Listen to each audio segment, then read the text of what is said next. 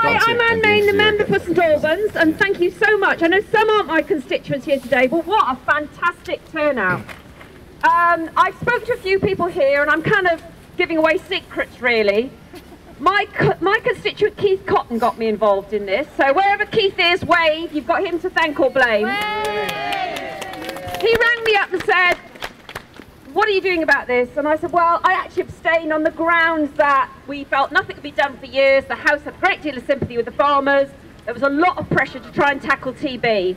And I think many MPs were in that position. They either lent their support or they abstained on the grounds that we're not a very rural constituency and the pressures were very, very high for other MPs. But since Keith got hold of me, and I mean that, he said, challenge the science and ask the questions. So I tabled a lot of questions, got a lot of answers that didn't make a lot of sense, and started really the ball rolling. As a result, I had down 2 EDMs, which are basically statements in the House, signed by, one was over 140 MPs and another was about 100 MPs, saying they were seriously concerned about some of the findings coming out with the Cull. After that, I presented the Backbench Business Committee, and we had a debate in Westminster Hall, but you can't vote in Westminster Hall. But more MPs got into the debate than could speak. People like Tracy Crouch, who some of you might have heard of, very keen to stop the Cull. She didn't get to speak. I had 3 minutes. So I went back to the Backbench Business Committee about 2 months ago and said, I want a debate on the floor of the House.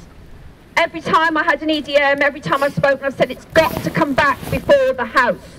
You were given support for a pilot Cull. You were not given carte blanche to just roll on with this, regardless of how effective it was or how inhumane it was. You have got to come back to the House. Now, the Minister, of course, has not responded to any of those calls. So I presented the Backbench Business Committee, and I have been offered the date for the 13th of March.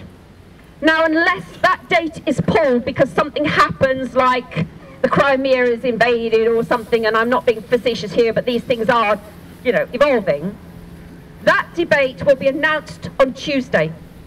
And then it's going to happen. Your MPs, if you're not my constituents, will have the opportunity to vote to stop the Cull, the rollout, because as we speak, farmers are applying for licences to Cull. And I met with the NFU yesterday, and I'm not popular, as you can possibly imagine, and some are my constituents, and I feel for them. But I said, do you know what?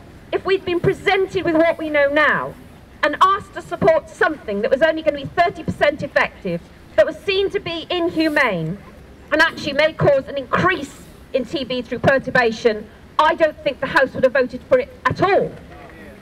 So I think there are MPs, and some names have been mentioned to me today, who either lent their support on the grounds that they were persuaded that something had to be done, or like myself did not vote on the grounds that I was unhappy about killing a protected species, but accepted the farmers were equally unhappy about the loss of their stock. So I think we have a chance of winning. The whipping is going to be huge.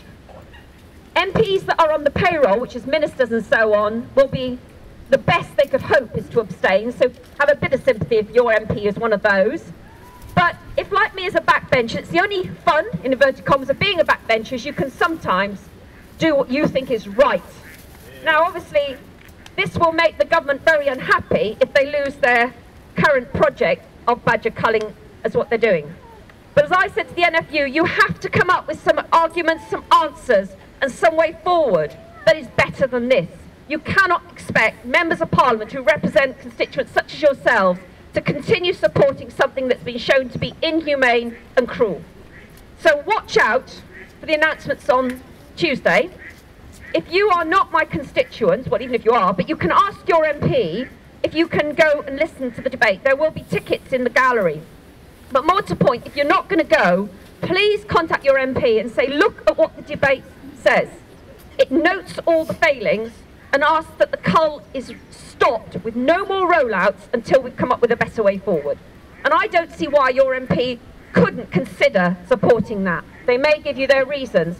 I'm not asking them to say never do anything, but just stop it now, no more granting of licences.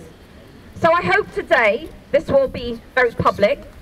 I hope it will translate into the media, but even if it doesn't, believe me, once that announcement comes out on Tuesday, you will note the media, because they will be taking a big interest in whether or not the MPs are going to change their mind. So thank you for coming. It's been a pleasure. I hope I can show that MPs can and do listen. When the argument is against what they want to do, we've got to listen. It's ridiculous to keep doing something that makes no sense. And that's all I'm saying. Come back with something that makes sense, is humane and deals with TB. So thank you for coming today. Thank you very much.